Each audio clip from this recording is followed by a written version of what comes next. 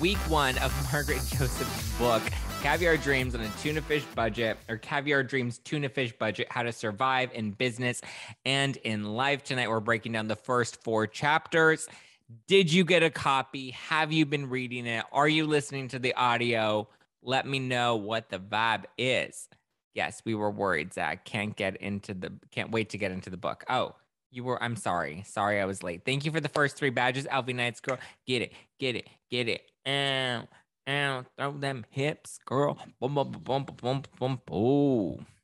Ah. All right, welcome on in, guys. Let's dive in.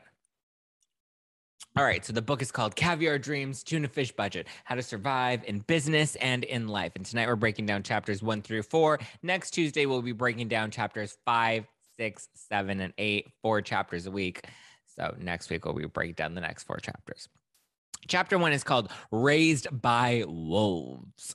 And Margaret opens talking about how she was basically born as an adult and she never had a real childhood because Marge Sr. was just crazy and all over the place and loved to party and loved to drink and just wasn't ready for that type of responsibility. She talks about her Hungarian culture growing up and how she was really skinny and how that was really frowned upon in the Hungarian culture because they don't like when you're skinny. They like you plump and thick.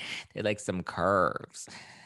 And she talks about how her mother was always dressed to the nines because her mother always dressed her to the nines because she was basically like Marge Sr.'s little doll. And Marge Sr. just loved to dress her up and bring her around as the perfect little accessory. But she says that both of her parents were both fresh off the boat, Hungarian, but her father wasn't really around very much. So she was primarily raised by Marge Sr.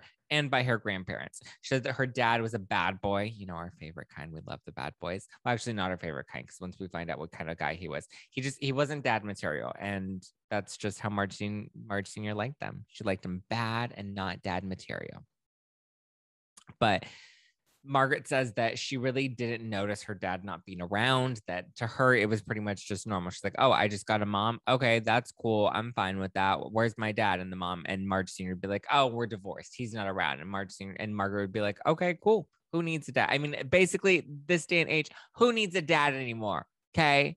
I did it without one. I'm not still better. I'm not still hurting. But she didn't really notice. She kind of just got accustomed to it and used to it. And I guess when you're like a kid, like you don't really know any different other than what you're brought up in, You don't know any exposure until you kind of see other families or other kids with a different situation. But I guess for you, your upbringing is just your normal. Nobody else can compare it to what you have because what you have is just what you have. You don't really know any different. So to her, it was normal. But her father was apparently verbally abusive, physically abusive to her mother. So ditching him was probably like ultimately for the best because, as you'll learn, Marge Sr. did not have a great picker. But she was a single mom. She loved to party. So Margaret often stayed with her grandparents who were very Hungarian and like didn't even always speak English. I think her grandfather did, or one of her grandparents didn't even speak English. So, sometimes there were language barriers, but she says that her mom and her grandmother did not always get along and that her grandmother would call Marge Sr. a gypsy whore, which is kind of like a prostitution whore, but you don't get paid for it and you don't get books written about you for it. Well, actually, you do get books written about you for it because now we have Caviar Dreams, Tuna Fish Budget. So whether you're a gypsy whore or a prostitution whore, doesn't matter because you'll still have a book written about you as long as you're a whore. She also references this guy, Wayne, who's her mother's boyfriend, who she actually seems to really like. And she says that Wayne really loved her mother and she doesn't understand why because Marge Sr. was a hot mess express. But she talks about how growing up, she was a kid, but she knew all her mom's friends' business. She knew all the business, what was going on in the clique, okay, from a very young age. But the good thing was that, yes, she was included with all of her mother's friends, but the good thing was it also exposed her and it also taught her about like inclusivity because her mother was friends with a gay couple. And so Margaret, as a young girl, that was her first exposure into just like loving and accepting, people that are gay. And she's like, that was great because it taught me from a very young age to be very accepting and inclusive of other people. But sadly, although Margaret loved Wayne, she'd have to keep her mother's boy toys quite a secret because her mother was not very good at just having one boyfriend. She would have many boyfriends, and a lot of the times they happened to be married. So her mother obviously had great taste in men. But Margaret Sr. wasn't good at responsibility. She wasn't good at monogamy. I don't really know what she was good at looking nice. She always looked nice. She was bad at cleaning and keeping the house together and bad at, probably being a mom. But she was very good at looking cute, and sometimes looking cute is a job in and of itself. Okay. But she writes about how difficult her childhood was, being surrounded by a lot of partying. But she remembers her mom getting ridiculously drunk and embarrassing her, and how the other parents would talk about her crazy mom. They'd be like, "Oh, that's Margaret. She's the crazy mom. Oh my God, that's Margaret's mom. She's the floozy. Ooh, she's still so-and-so's husband." Yeah, that was Margaret's mom. And she would like remember all the other kids talking about that. And a lot of you guys, if you're parents, you're probably the one talking about so-and-so's mom and she's crazy, right? If you're a parent, you know that there's that one little girl, and that one little girl has a crazy mom and nobody wants to fuck with her mom because she'll probably steal your husband, right? Right. That was probably my mom. Well, yeah, my mom was young and she stole some husbands. Not gonna lie. I got it from my mama. But she writes about how she doesn't really know what it's like to have a mom because she never really had one. And that was kind of sad. That was a little endearing. But she's like, I can laugh about it now, but I really was raised by wolves. And she's like, I've told Marge Sr. this before, that she wasn't much of a mother. And, just like, it is what it is. I wish I would have had a mother. It would have been nice to have a mother, but I didn't. But she does say that, eventually Marge did settle out, and she gives her a lot of credit for being a very terrific grandmother and for really being there for her son. And then she ends each chapter with life lessons. So the first chapter's lesson number 1, is that you can't choose your start in life, but you can choose how it impacts your decisions later down the road. Ain't that the truth? You can't choose the cards that you're dealt, but you can choose how you play the cards. Are you going to play them? Are you going to fold? Are you going to dip out of the game altogether? No. You're going to play and you're going to win. You do you, boo, and you make it work. And then lesson number 2 from Margaret from this chapter is the earlier you realize that you have to advocate for yourself, the better. Which is kind of sad, knowing that this is like the chapter about her like childhood, and she's like talking about like having to advocate for herself. But she talks about how like she was really independent and she kind of carried herself, and she didn't really have a mother to guide her, and her parents didn't even, or her grandparents didn't even really speak a lot of English, but she loved and adored her grandparents. So it's good that Marge Sr. had the grandparents to kind of lean on, even though her mom called her a gypsy whore. Then we get into chapter 2, and chapter 2 is called Spend Your Last Dollar on Lipstick, which life lessons to live by. I mean, I wouldn't say lipstick because I don't wear lipstick, but you get what I mean. You always want to look cute. So young Margaret would always start her day off with the breakfast of champions, and that was a breakfast of coffee and Oreos. And yes, as a child, she would drink coffee, and her mother was fine with it. And she was just like, who cares? Her mother didn't care. She's like, who cares? We're European. And so that was her mother's excuse for everything. We're European. So anytime, something seemed a little unorthodox, it was just because they were European. And I was like, shit, I need to be more European in my own life. I'm down for this vibe. Let's get it. Well, maybe not Oreos. Maybe if they were like gluten-free vegan Oreos, gluten-free non-dairy Oreos, sure. But right now we're all on a sugar cleanse, so we're not even talking about Oreos, right? Who said Oreos? I didn't bring that up. Fuck you. So anyway, her mom basically let her call all the shots in her life, which made her fiercely independent. She says that Marge Sr.'s priorities they changed on the daily, and she didn't really enjoy cleaning. She didn't enjoy doing laundry, that rather than doing laundry, she would just rather buy her a whole new wardrobe and toss out the old and buy some new. She wasn't great at money management either, very clearly. Her mother loved to spend. She would spend all of their electricity money on like a new pair of shoes and a dress and a purse and things that she really didn't need, but that she wanted. And she wanted to look cute. Now you want a cookie? Yeah, I want a cookie too. I want an Oreo cookie. I want a fucking Oreo cookie. And I don't even really eat Oreo. I don't eat Oreo cookies. Well, now they have gluten-free Oreo cookies, and those are actually pretty good. But if anything, I like JoJo's from Trader Joe's because those are gluten-free and dairy-free as well. And those are really good. But anyway, she says that she's glad that she didn't end up like Marge Sr., where, Marge Sr. just spends a bunch of money, buys a lot of clothes, buys a lot of shoes. But Marge's always like, I always spend within reason. I know how to budget. I know how to not spend well beyond my means. And that's basically how Marge Sr. showed affection too, is by buying her stuff. She would give her everything she could ever need, everything she would ever want. She would take her on shopping sprees, but she would often have like this really like erratic behavior where like in the middle of the night, she'd be like rearranging furniture and like doing all sorts of just like living wild hours, and just like it was not a cute vibe or a stable environment for a child. But basically, Marge Sr. would blame it on her diet pills, aka speed. Her mother was also very open with her, like when there was a moment where she was telling Margaret, she's like, oh, well, you would have had a brother, but Wayne made me have an abortion. And Margaret was like, oh, okay, I guess well, maybe I wanted a brother. And Marge is like, oh, well, too bad. Your brother, Planned Parenthood handled that for us. But blame Wayne. Wayne wanted it. And poor young Margaret, like, didn't even understand, like, what Wayne did. She probably thought, like, Wayne, I don't know what she thought Wayne did with the baby, but Wayne did something. But one thing her mother would not stand for was anybody picking on Margaret, okay? Because there was an incident where there was a nun, and the nun went and she pulled on Margaret's little pigtails, like she was Siggy Flicker, or like she was Danielle Staub, just like pulling the pigtail, pulling the ponytail. But in this sense, Margaret was little and she had little ponytails. And so she went off on the nun and she was like, no way, Jose, you are not going to do that to my daughter. You're not going to come at my daughter. If you come after me, I'll send Jesus after you. And then she stormed out.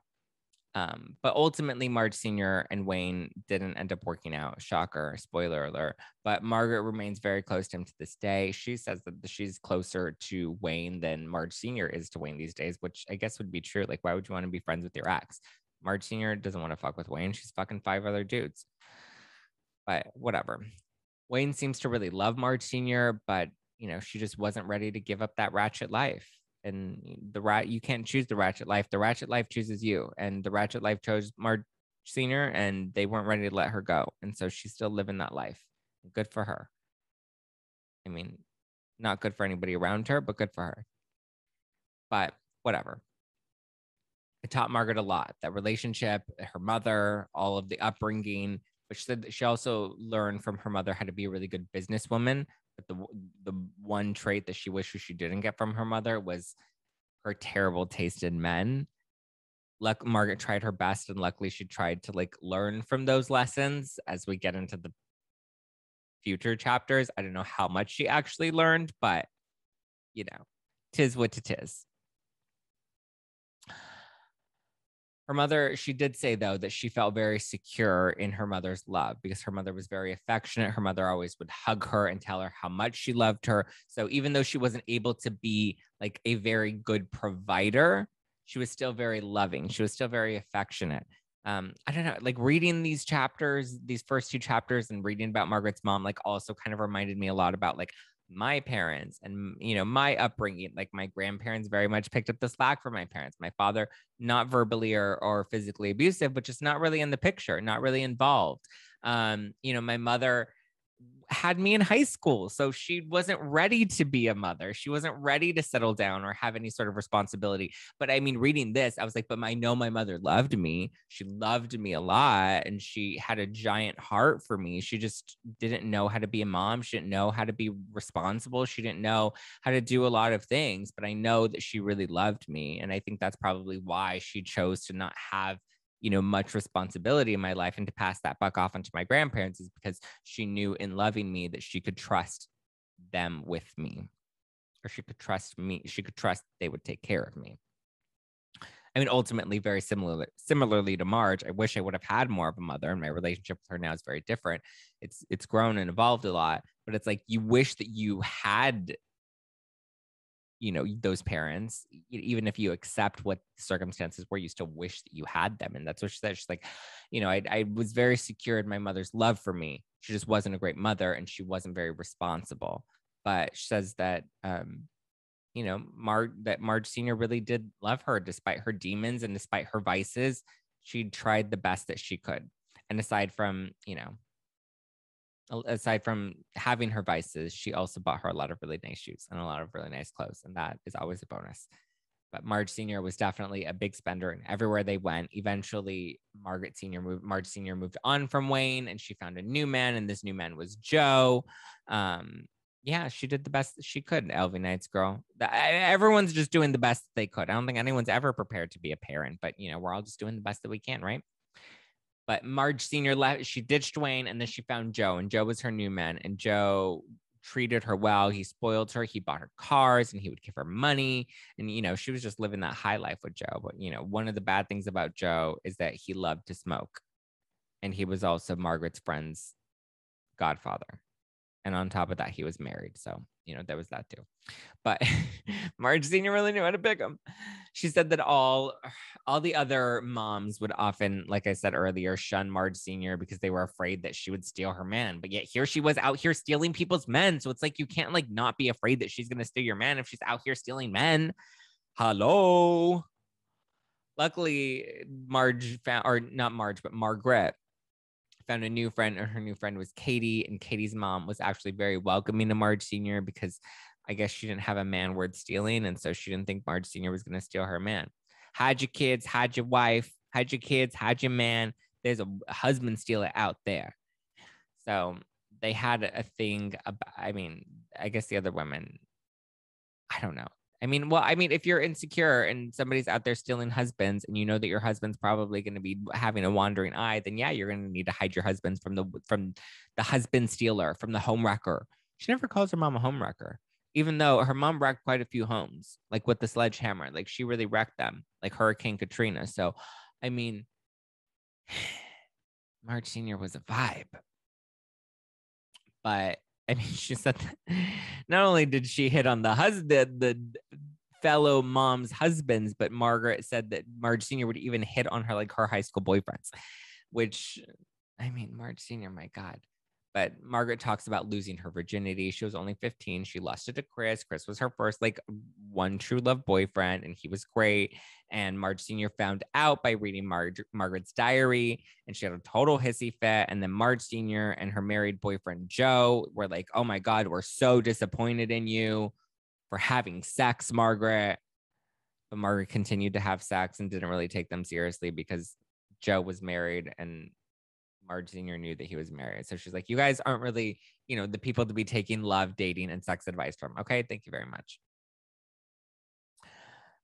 But she says that the sex was fabulous. She really enjoyed it. She really enjoyed her boyfriend, Chris, so that they would eat, and then they would bone, and then they would sleep, repeat. Eat, bone, sleep, repeat. Eat, bone, sleep, repeat. Hi, Linz Marie Olson. I love you too. Obsessed with the podcast, but never get to the jump on here. Welcome, Linz. Welcome to the live. Welcome to the live. Well, tonight's book club. So we're recapping Margaret Joseph's book, Caviar, Dreams, Tuna Fish, Budget. So it's not our typical lives, but we're live together, and I'm chatting. We're chatting. But anyway, she kept up with her boyfriend, Chris, and they were, they would hit it and quit it throughout the years. I'm like, great. We all have a Chris, right? You just you keep in contact until you're in a relationship, and in between relationships, you have a Chris, and you have a Chris, and you bang him, and you have good times, and you eat, sleep. What was it? Eat, bone, sleep, repeat. Eat, bone, sleep, repeat. And that was just the cycle. But whatever. Basically, long story short. Oh, and then she ended up finding her husband, Jan. So Chris was the booty in between Jan. And then eventually Joe. Well, Joe also became the booty during Jan, but we'll get to that in the later chapters. Long story short, to recap chapter 2, her mother was a riot, a real hoot, and Chris was some real great sex. So there's that. Then we get into the life lessons from chapter 2. Lesson number 1 is when you have children, remember that you are their parent first before being their friend.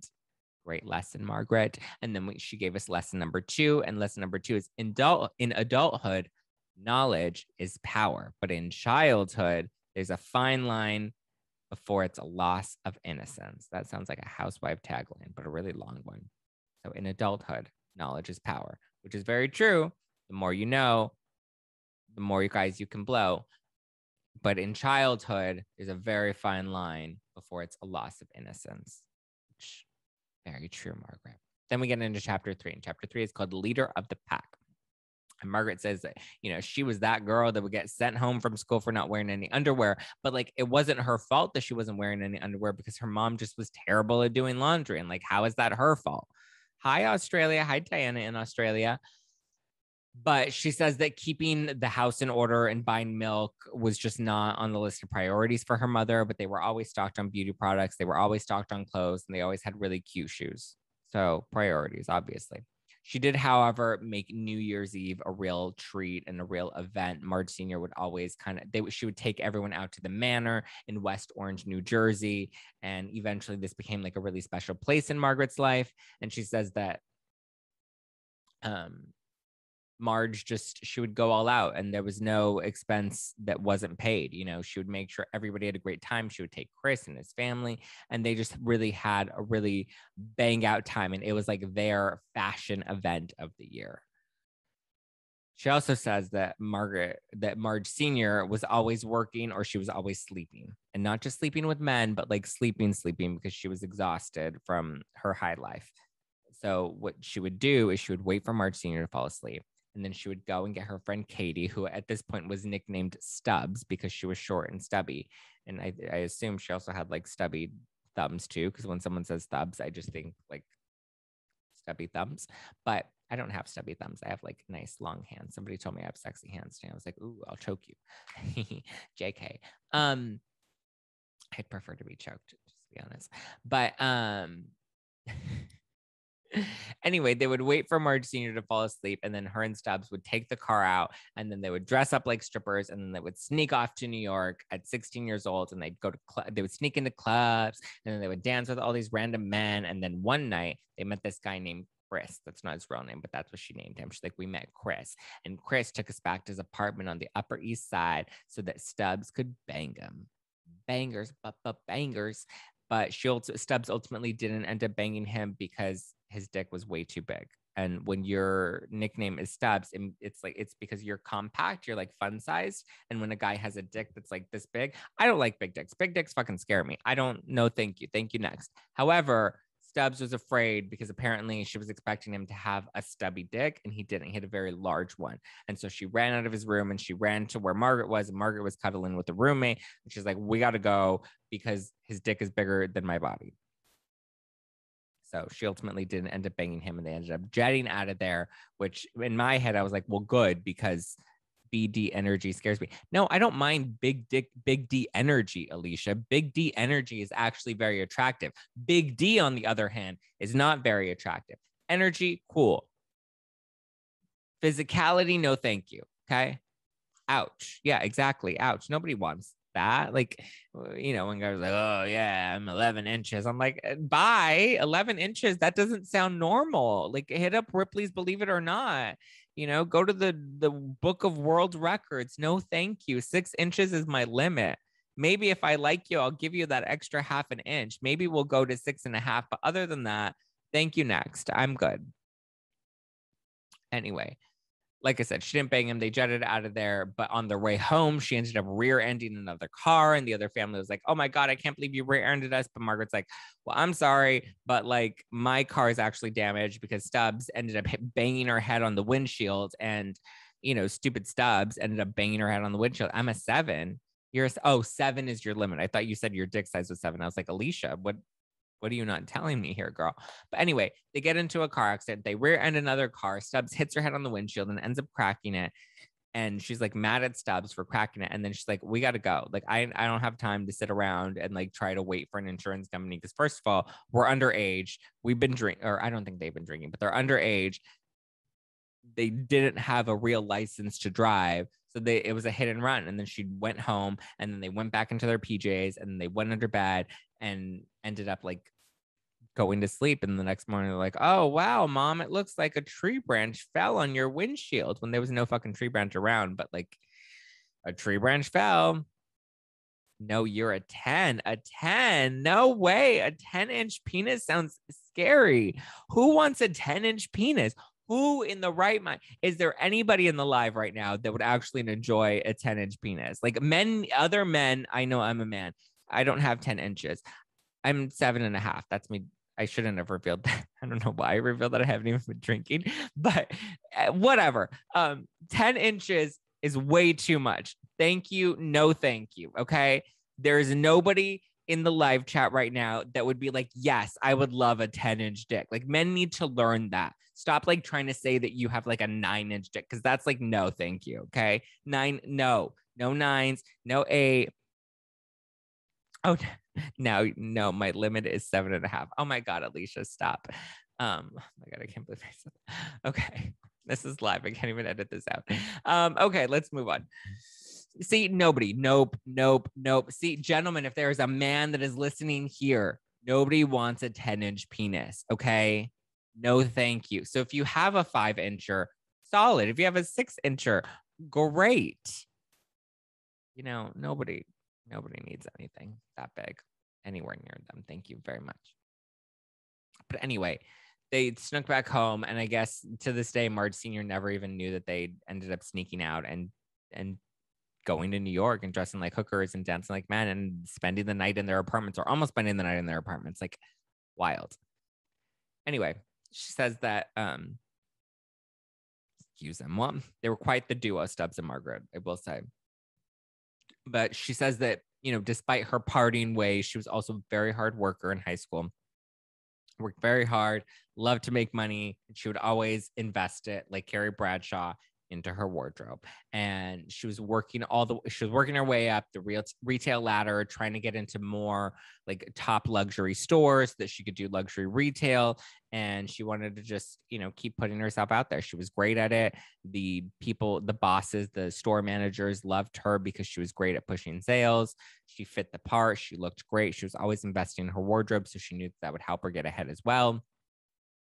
She was just working her way up. And then eventually she found herself working at Stein's shoe store in Pleasantville, New Jersey. And there's when she started hooking up with her store manager, Victor. And Victor was a very hot, hunky Latin guy. And she was like, yes, I'll do anything with you. And he's like, okay, you want to do some coke? And she's like, I won't do that with you. And he was like, damn. And she's like, I knew better than to, you know, do coke with him. She's like, I'll sleep with my boss, or I'll sleep with my manager, but coke is where I draw the line. She's like, I knew better than that. I was like, good for you, girl. Standards. But anyway, wildly enough, it was at their holiday Christmas party where she found out that Victor wasn't so single, and that Victor had a wife, and the Victor's wife was pregnant, and she was going to be having a baby soon. And so Margaret said that that relationship ended real quick because she didn't know that Victor had a wife, and she didn't know that the wife was pregnant, and she nipped that in the bud. But she went on to work at the jewelry department at a Bloomingdale's. And then after that, she ended up becoming a cocktail server, and she got the job for cocktail server through her friend Nicole, who I believe she met at Bloomingdale's. But then Nicole's like, yeah, Bloomingdale's isn't really my vibe. And so she's like, I have a husband, and my husband runs this joint. And so she's like, you can come here because we can still be friends, and you can be a cocktail waitress, and he'll get you the job. And she went, and she would serve cocktails, and it was great until the husband ended up hitting on Margaret. And I'm just like, God, everybody is just hitting on Margaret. Like, Margaret must have been a real catch back in the day. But she says that that didn't end up going anywhere because obviously he was married to her friend Nicole. So like, you can't be banging your boss when he's married to your friend. But then it ended up working out because, well, they didn't end up hooking up, but it ended up working out still because Nicole ended up running off with a guy that she was secretly seeing on the side. And then homeboy was left by himself, and he never ended up sleeping with Margaret. But, you know, he didn't have anybody to sleep with at that point because his wife left him. But Margaret said that she was great at school. She just hated going to school. She hated going to class. She especially hated gym class. She even one time ran into her gym teacher at a club once when she had snuck out, and he was dancing with them, was going to buy them drinks. And then she's like, good, now I got blackmail on you, and you better not ever make me go to gym class ever again. And I'm going to pass this class, and you're not going to rat me out, because if you do, I'm going to rat you out and say that you were at a club with underage girls and that you were trying to sleep with us. And he was like, damn. And so that ended up getting her out of gym class. Thankfully, she passed gym and she made it into FIT in New York. But before she could graduate high school, her grandfather ended up dying, which was really sad, and it broke her mother. So to celebrate his life, they ended up, taking the money that he left them. They took this big extravagant trip around Europe. They went to visit their homeland. They went to visit some of his family out in Germany, and they just had this big old shebang trip. They would even they've got their hair done like in Paris, and they were just they were doing the damn thing. And alas, she finally had to return for her first semester at FIT. But that's also where she got, she had an internship on Fifth Avenue. She was really excited about it because it was in fashion. And she was like, yes, this is my job. I'm like, I got this. And she said that she was really excited for the opportunity. And her boss, Larry, ended up coming on to her. And she did not like that because she was not interested. She was not into him, and she wasn't interested in sleeping with him. But she was like, look, I didn't want to, but I was young and I was impressionable, and it seemed like a really bright opportunity that was right in front of me. And she felt like she was pressured or kind of had to. She was in college. She needed the credits. She needed to kind of, impress her boss. And she was like, I felt pressured and did it out of obligation.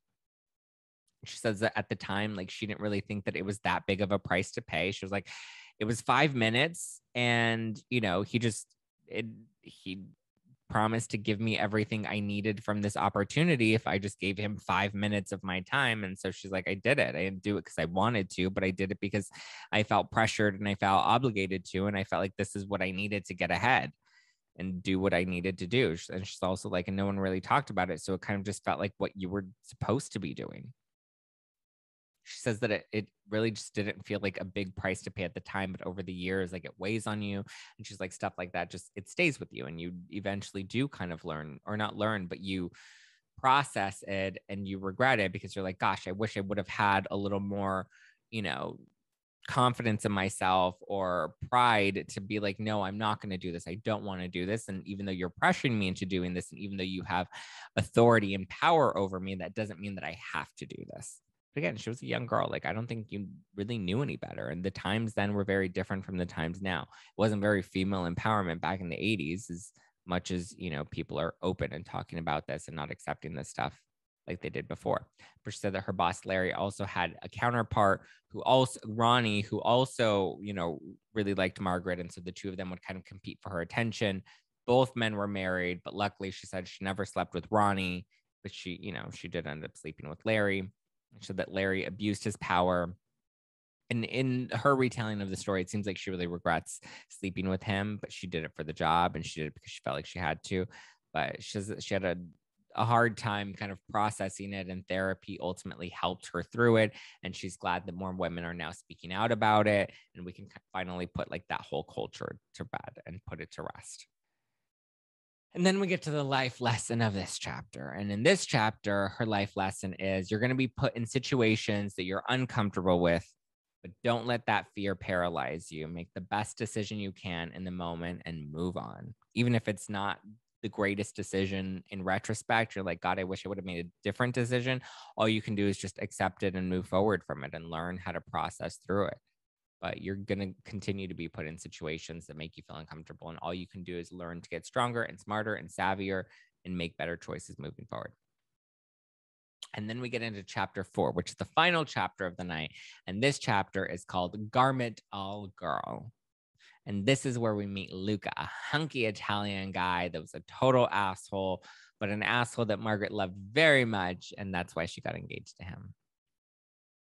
Bye, Diane. So great to have you pop into the live. I'm glad you got to chat with us from down under in Australia. Have a good one. Have a good day. Have a good night. I'm not sure what time it is there in Australia, but love to you, my dear. Anyway, so she marries the hunky Italian guy, Luca, and they were wildly passionate about each other, but he was a total dick. And it was also kind of weird because she said that she would fight with him a lot. And when they would fight, that Marge Sr. would always take Luca's side, which strange, weird. If you're her mom, why would you be taking his side? But anyway, they were planning their wedding, and then Margaret was just like, I can't do this anymore. You're a total douche caboose, and I'm not into you, and I don't want to be with you. Maybe the sex is great, maybe there's great passion, but I don't like you, and I think you're a terrible person. And then Marge Sr. was like, what? You you broke up with him, but like you like him and you like his family and like he's a great looking guy. And like, why would you like, he's literally willing to marry you. And she's like, yeah, great that he's willing to marry me, but no, thank you. I don't actually like him. So she left Luca in the dust and then pranced on with her life. And she ended up working a new job a new job at another Bloomingdale's. Apparently they have a lot of Bloomingdale. Oh, hi from New Zealand. Hi, Gita GM4. Gita GM4. Hey, from Auckland, New Zealand. Yes, let's get it. Get it. Get it. But so Luca was in the past. She had this new gig at Bloomingdale's. But this time she had another dick of a boss, and she even nicknames him Dick in the book. And he also pushed his weight over her and told her that, he's single. And basically, if she wants, like, he can make her life hard or he can make her life easy. And he can make her life very easy if she just slept with him, which she did. But again, she was young. She didn't know any better.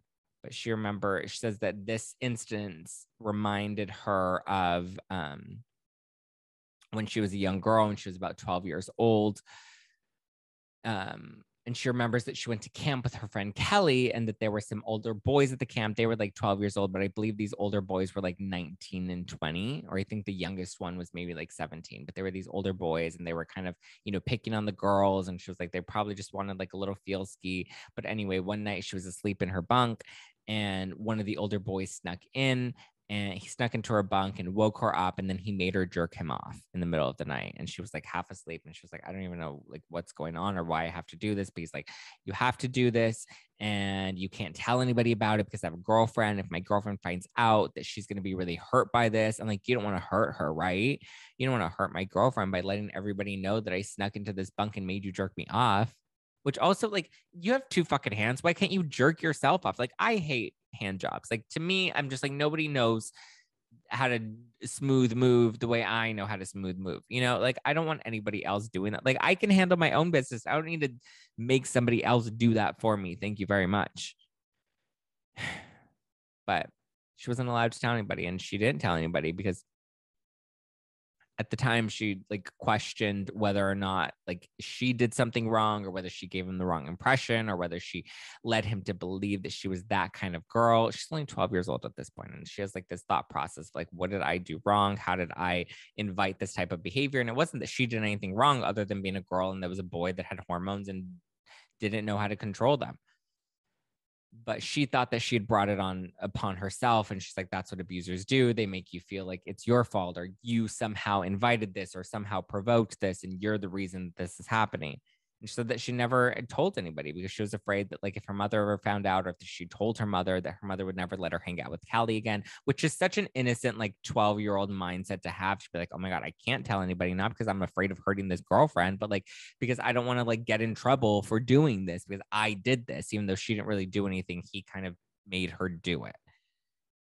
But she says that it was the same feeling she had when she was with the Bloomingdale's dick of a boss who made her sleep with him, that like it was that same feeling of like, did I do something wrong? Like what, like maybe I'm giving you the wrong impression. And listen, I've been in instances with guys where, they've taken advantage or gone beyond what was acceptable with me. And I remember like leaving that situation, kind of like feeling embarrassed and being like, well, fuck, did I lead him on? Did I do something? Like, I know I didn't want that. I know that wasn't appropriate. I know that I didn't ask for that, or definitely didn't want it. But like, did I do something wrong? Did I like invite it? Were there advances that were made that I wasn't explicitly clear about that, but then you look at the behavior and you're like, regardless, like, some behavior is just not tolerable and some behavior is not acceptable. But again, you learn, you grow. I mean, it's unfortunate that these things happen, but you learn how to process them, and you learn how to build up that, confidence isn't the right word, but like that, you learn how to get rid of that fear and how to build up that ability to be like, okay, I've recognized this is not acceptable. And you learn how to like fight for yourself and stand up for yourself. And it takes time, and it's not very easy. I think people think it's a lot easier, and they expect women especially to be like, oh, well, you did want this, or you were dressing a certain way, so you did deserve that, or, whatever. But she references other bosses in this chapter. Damien, who she notes is really great, and she really enjoyed working with him. She talks about Jimmy, who she says he never explicitly hit on her, but he was also equally as gross as some of the other ones. And like she said that he would have like calls for fit models, and he would like have them like dress for him and like be nude in front of him. And it was just like very strange. And it was just another man like in power, like wanting to exude his ability over young, impressionable young women that don't know any better. But she says that that's the status quo in New York in the 80s, that, people at that point, especially young girls, like they didn't know any different, and men didn't know any different either. They just thought, I am a man, I'm in a position of power, I can abuse this power. And it was common, and you didn't really talk about it. And a lot of these things were common that you didn't talk about. She said, like, how we just knew that every Thursday night, that was, the dinner, Thursday nights were reserved for dinner and for Russian hookers. And that's what Thursday nights were for: dinner, Russian hookers. And she was like, on Monday, I would go and get cash, and they were cash for gifts for the clients. When, I don't know if you can, well, I mean, I guess cash is a really nice gift to give a Russian hooker client, but she's like, that's what it did. And we didn't talk about it. It was just like what the bosses did. It was what the culture was. But she closes by saying that she can't decide if those times were easier or if they were harder than they are now. Because at least then, bad behavior was very like transparent. There weren't any hidden agendas. And, it's crazy how much times have changed and times haven't changed. And then she closes this chapter with her last two life lessons for the night. The first one being, the only way to break the cycle of abusive behavior is to find the courage to speak up and to seek help, and that it's never too late. You can always go to therapy. You can always find ways to, help you process that and help you learn that these things weren't your fault, and that, you didn't deserve that, and how to make better choices and how to be a better advocate for yourself moving forward, and how to process that emotional trauma. She says that she went to therapy, which obviously seemed to be tremendously helpful for her. Her second life lesson from this chapter is to find a mentor who sees as much in you as you see in them.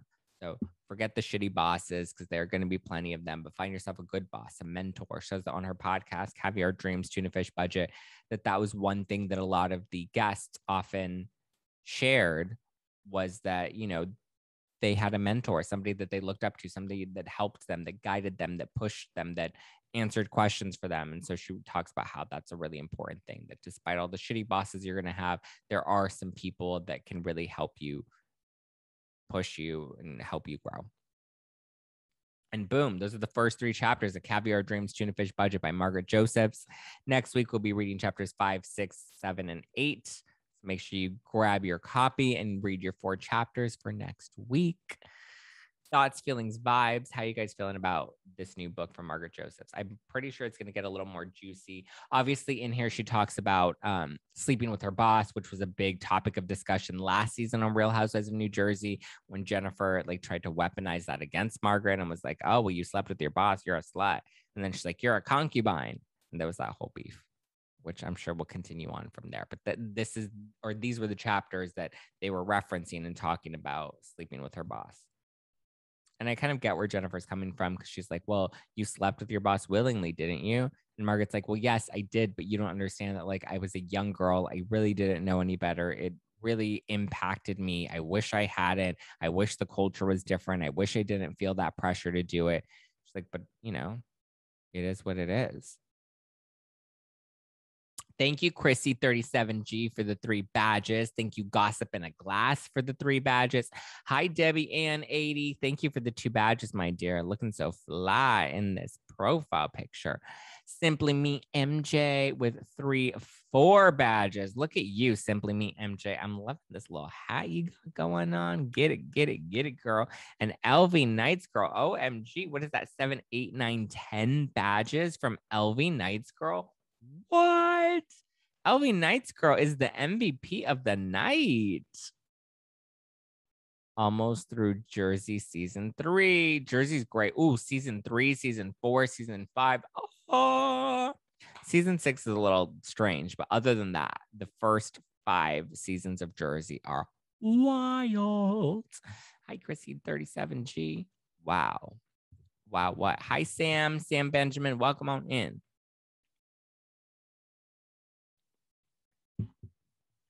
That's it, Ansley. You're going to bed already? You're done for the night? Ansley, you always say, good night, I'm going to bed. And then 20 minutes later, you're still in the live chat. I'm like, Ansley, where'd you go? Good night, Ansley. We love you. As always, you know we love you. Love you, love you, love you. I understand. All right. Good night, Ansley. Any thoughts, feelings, or vibes before we close out of Bravo Book Club for the night? If you guys haven't grabbed your copy, I'm actually excited to read the next 4 chapters. Let's see. What are the next 4 chapters even titled? You got 2 copies of the book? My God. I'm so glad you guys convinced me to watch. Hi, sunshine. Okay, chapter 5 is daddy issues. Not. Chapter 6 is just add water. Chapter 7 is icing on the cake. And chapter 8 is birth on the kitchen table. Oof. Those sounds spicy. Oh, you finished the whole book. Wow, you're an overachiever, Arnie Tavares. Well, I'm excited for the next 4 chapters. Guys, this book was a good choice. It is a really good book. I enjoyed these first 4 chapters. Copies in the mail. All right, Christine, well, you know what to catch up on. I'll get the audiobook and catch up. Smart, sunshine, smart. Get that audiobook. All right, guys. Well, I hope you've had a wonderful week. I hope if you're joining me on the sugar detox, it has started off well so far. Call me old fashioned, but I don't do Audible. I actually think that's commendable to not do Audible and to do the hard copy book. I mean, I love a good hard copy. All right, guys. Thank you for joining Bravo Book Club tonight. I love you. I appreciate you. Thank you for all the badges. You guys are so awesome. Thebomb.com. We came in with 13 badges. Wowzers. Wowzers. Wowzers. Wowzers. I made a mess of my trousers. Trousers. Not really. But anyway, hope you guys have had a wonderful start to your week and a wonderful start to the new year. I will talk to you guys on Thursday. We have a new episode of the podcast on Wednesday, breaking down a lot more of this Mary Cosby stuff. Yikesies. And then Thursday, we're going to be going live, 6:30 p.m. Pacific, 9:30 Eastern, just like we do every Thursday. So I will catch you there. Love you. Good night, LV Nights girl. Good night, guys. Love you. Love you. Mean it. Wow, so many people are joining in and we're just wrapping up the live. Well, you guys can always give me a follow at Just Plain Zack. It's my personal account. Keep up with the show at No Filter with Zack. And if you want to watch us on the YouTube, all these lives get rebroadcast on the YouTube. You can always give us a subscribe at youtube.com/justplainzack. Good night, Kenny. Good night, LV Nights girl. Good night, Christine. Good night, Alicia. Good night, Gossip in a Glass. I'll see you on Thursday. And Thursday we'll do after party. All right. Good night, guys. Bye.